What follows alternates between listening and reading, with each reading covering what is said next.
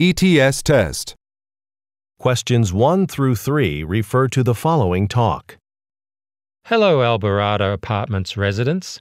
Thank you for letting me speak at tonight's tenant meeting. My name is Jay and I'm the new maintenance manager for the complex. In my first few days as maintenance manager, I've realized that many of you are having problems with the air conditioning in your apartments. So my crew and I will be coming around to each apartment over the next 3 weeks to inspect all the air conditioning units and decide which ones need to be replaced.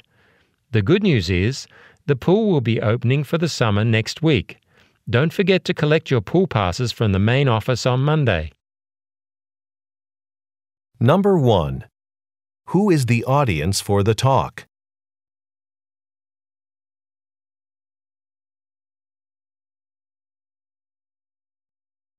Number 2. What problem does the speaker mention?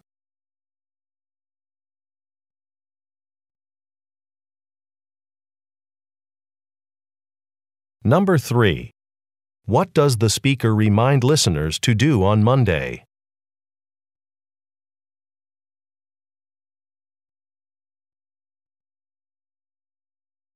Questions 4 through 6 refer to the following telephone message. Mr. Lee, this is Andre Lavoro, calling to let you know that work on your car will be delayed by 2 days.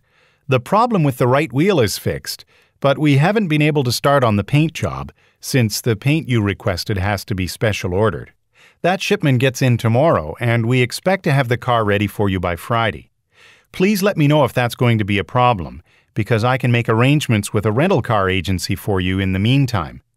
If you do need a rental car, please call me as soon as possible. My number here is 232-558-012. Thank you very much. Number 4.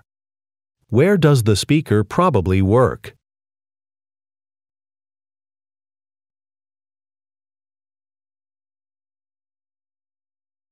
Number 5. According to the message, what is causing the delay?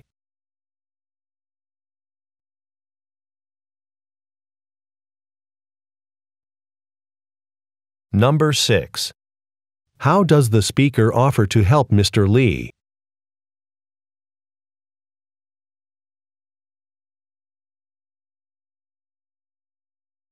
Questions 7 through 9 refer to the following telephone message. Hello, Ms. Gould. This is Tim Ewart from Pennsburg Optical. I'm calling to let you know that there's been a slight delay with your prescription sunglasses. Since they were a special order, we have to wait for a supplier out of state to deliver those. I'm afraid they won't arrive until Friday, but I'll make sure to give you another call as soon as they're here in the office. If you have any questions, feel free to contact us. The number is 555-3111.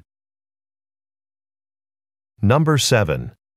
Where most likely does the speaker work?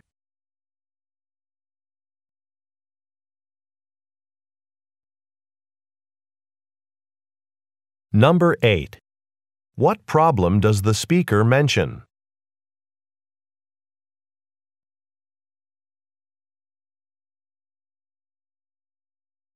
Number 9. What does the speaker say he will do on Friday?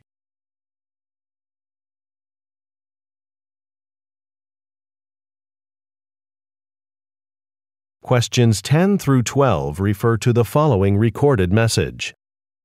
Hello, you've reached Jerrick Studios, Daleton's largest art gallery. Our exhibit space will be closed until June 4th while we undergo renovations to improve our facility. In the meantime, please visit our website at jerrickstudios.net and sign up for our monthly e-newsletter. Besides gallery news and events, these newsletters also include information about other cultural events in Daleton.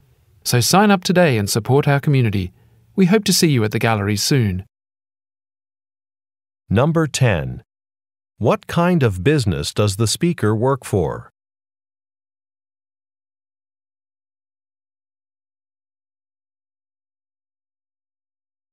Number 11. Why is the business currently closed?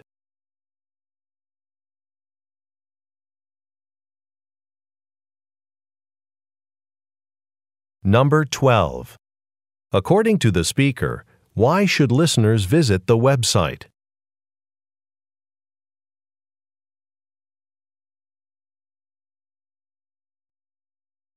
Questions 13 through 15 refer to the following advertisement. Big Field Sports has just opened a new location, and we want you to celebrate with us this weekend. Join us this Saturday for the grand opening of our new store on Nilsson Road in Bridgewater, just across from the River Department Store. Come see our huge inventory of equipment for every sport imaginable. We're fully stocked with camping supplies and hundreds of top-of-the-line bicycles. And if you add your name to our mailing list, we'll mail you a certificate for 20% off your next purchase. Number 13. What does the store sell?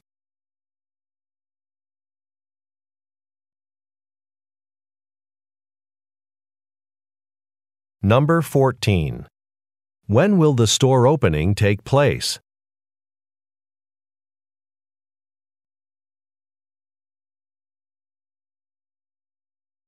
Number 15. How can customers receive a discount?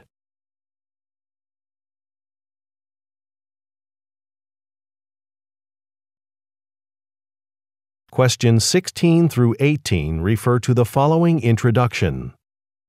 I'd like to thank everyone for attending this workshop today.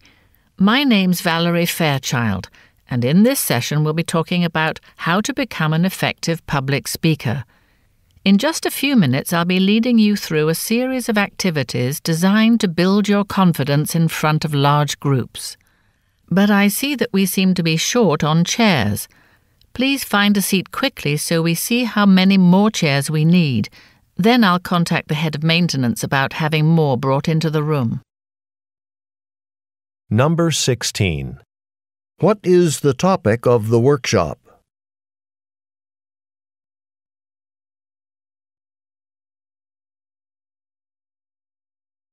Number 17. What concern does the speaker express?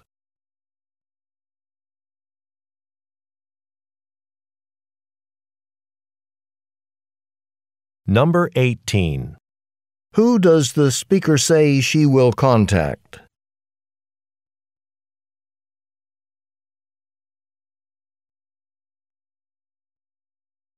Questions 19 through 21 refer to the following telephone message.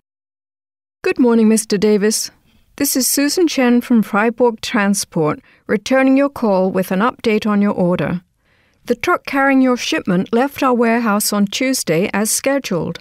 However, due to bad weather, the truck probably won't arrive at your store until Friday evening. We apologize for the delay.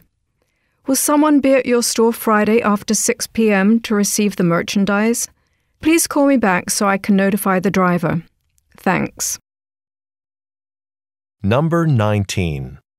Who is Mr. Davis?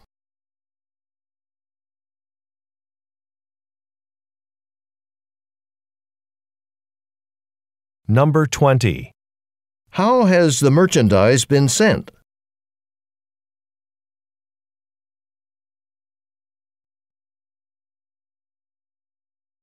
Number 21. Why has the shipment been delayed?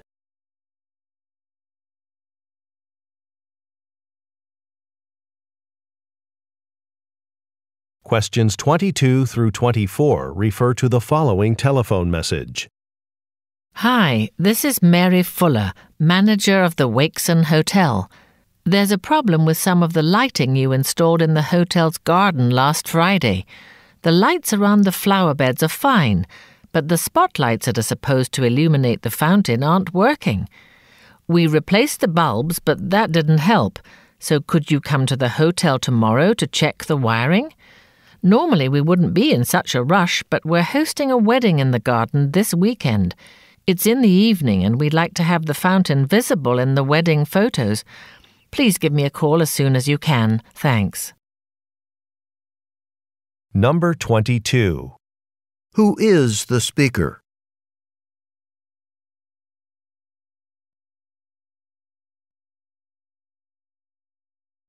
Number 23. What is the problem?